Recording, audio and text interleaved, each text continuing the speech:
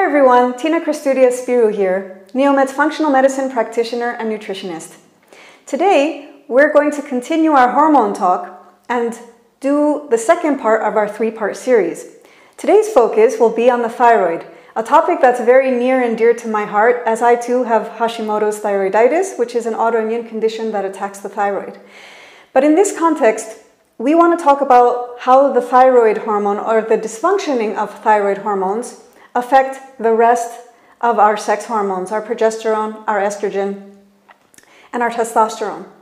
So basically, we need enough thyroid hormone to have enough of all of these. Okay, so if it's not functioning properly, or if your thyroid is not functioning properly, you're not going to get the right amount of hormones that you need for a woman to get their periods and for a man to build muscle and have a good libido. Okay, so all of these things become important when you're looking at thyroid health.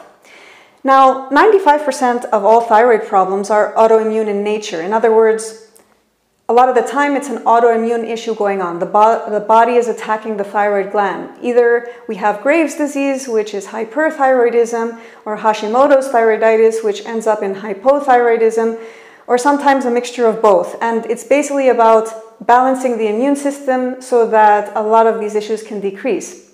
But in the context of hormones, a lot of the time the thyroid can dysfunction because of stress, because our adrenal glands are not producing the right amounts of cortisol at the right moments in time. And so it's very important to kind of look at, whenever you have a thyroid patient or if you have a thyroid problem, it's very important to look at the relationship between our cortisol levels and our adrenal function, as well as thyroid function and autoimmune issues. Now, in order to get the thyroid back into balance, when we're speaking specifically of the thyroid, like I said, first we look at our cortisol issues and our adrenal issues. And the second thing is to look at our autoimmunity issues. And that's when a lot of other things come into play, especially when you're looking at it from a point of functional medicine. We're looking for the root cause. So is the root cause in the gut? Do you have a leaky gut? Most likely, because if you have autoimmunity, you probably have a gut that is inflamed and allowing things to enter into the bloodstream that is not recognized by the body, further stimulating the immune system to overshoot and attack the body. Okay, so that's one thing to address. Always start with the gut. Always start with your gut health. Do you have overgrowths? Do you have things like parasitic overgrowths or bacterial overgrowths or fungal overgrowths? All these things need to be addressed so that the autoimmunity factor of thyroid dysfunction kind of starts to calm down.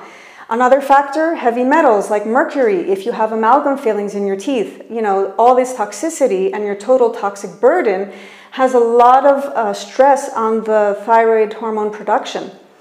Having said that as well, looking to the liver, your storage form of thyroid hormone turns into the active form in the liver. So if your liver is sluggish and not functioning properly, you're not going to get a lot of active thyroid hormone kind of going around and doing its work in the cells.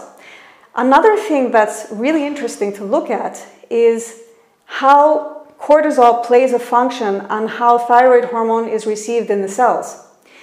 If you have too much stress going on, your cells do not accept the active form of thyroid hormone. You actually can get thyroid hormone resistance. Okay, and I think this is another mechanism in which the body is like, okay, we're in emergency mode, there's a lot of stress going on, please stop thyroid hormone production so we have less metabolism, okay? And so very important, like I said before, to look at your cortisol pattern in conjunction with your thyroid hormone levels. Like I said in the previous video, how do we check cortisol levels? We do it in a 6-point saliva test, where you spit into a little tube at 6 points throughout the day to check out your curve and how your cortisol levels are doing throughout the day. How do we check our thyroid hormone levels? A lot of specialists, when they look at thyroid hormone function, they'll only check TSH, which is the thyroid stimulating hormone, and our free T4, which is how much storage form of thyroid hormone we have. But in actuality, to get a better picture of what's going on, we need to be testing TSH, free T4, free T3, sometimes reverse T3, antibodies like anti-TPO and anti-TG. Because like I said, 95% of all thyroid problems are usually autoimmune in nature. So very important to check out those antibodies, okay? A lot of the time too, you have to think about, a lot of ranges are given in the lab work and saying this is within normal range. But from speaking from a point of view of functional medicine, we're looking at optimal range. We want to see functioning range. We don't want to wait for disease, right? We want to see optimal.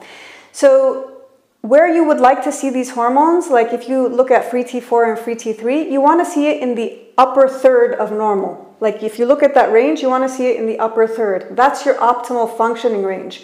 For TSH, the optimal functioning range is between 1 and 2.5, and many would argue even between 1 and 2. All right, so if you're getting ranges back of TSH like 3, 3.5, 4, there's definitely a sluggish thyroid problem going on, and we need to do some detective work to figure out what's going on with your thyroid.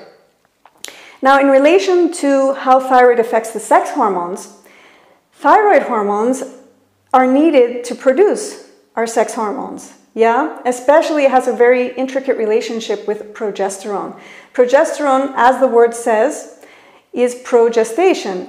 Your body's getting ready to conceive a baby every month, right?